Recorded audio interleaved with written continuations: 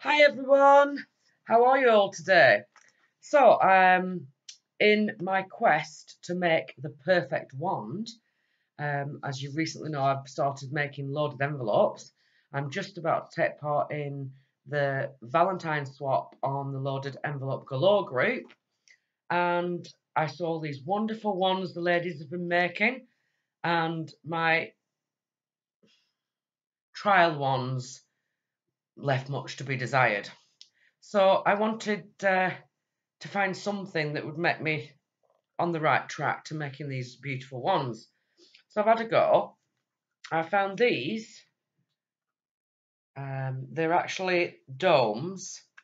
Let's see if I can get some paper. They're actually domes that you get for putting in cards. So, you'll get your card, you put it there, and it'll make like a 3D scene inside, whatever, shake a card. And I thought, oh, I could use those.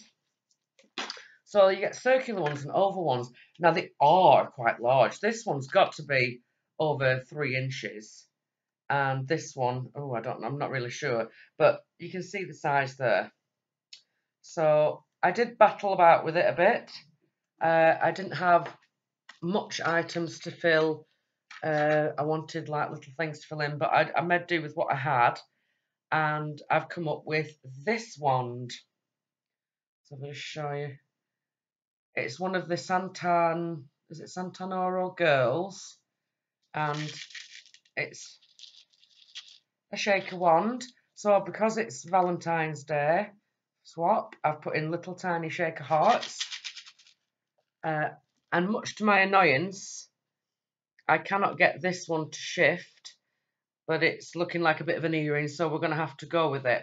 So with much trial and error, I filled it. What I did was cut out a circle at the back, and I pop dotted up and added extra flowers for dimension over the existing picture, if you can see here and here. And the picture inside has got sparkly bits on, and it is a pretty image. So, and then I've added my shaky sequins. I didn't want to add too many, and I've stuck that to the circle. I don't know whether I've done it the right way round, but I did actually add this trim to the outside after that, and I've added this trim before I added the back piece. Now, because it was quite a large wand, a straw just wasn't going to cut it, and I didn't really have anything suitable. I had some thin cocktail, like barbecue sticks, but they again were too thin.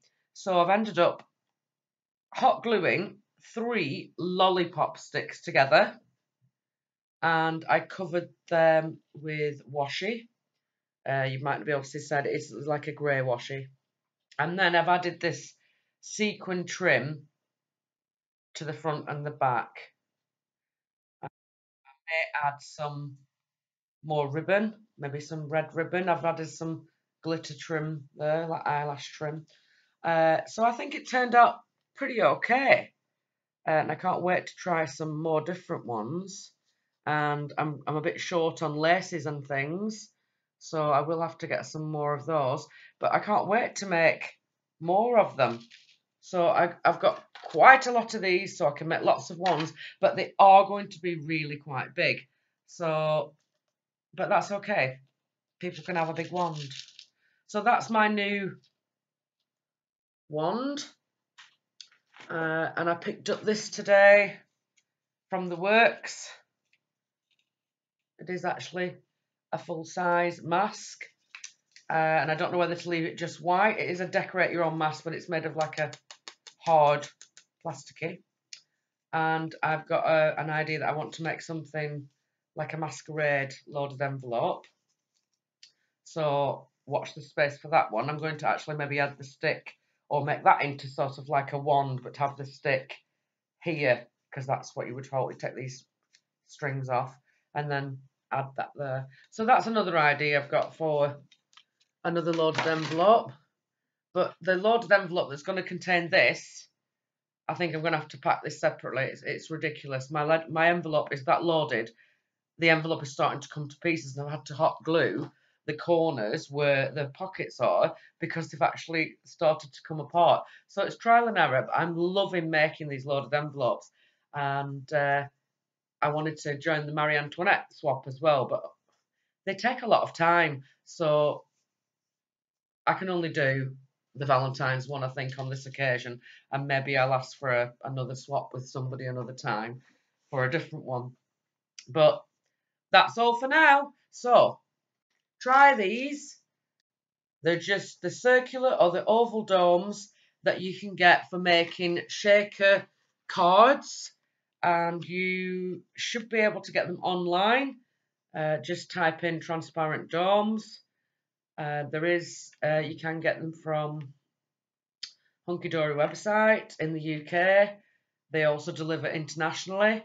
Or you should be able to get them in a shop near you because everybody should have those because lots of people make these domed shaker type cards. So have a look, and we might be seeing some rather large ones in the future, but they might be quite nice. I'm looking forward to making a few, and I'll be back when I've made some more. Bye for now.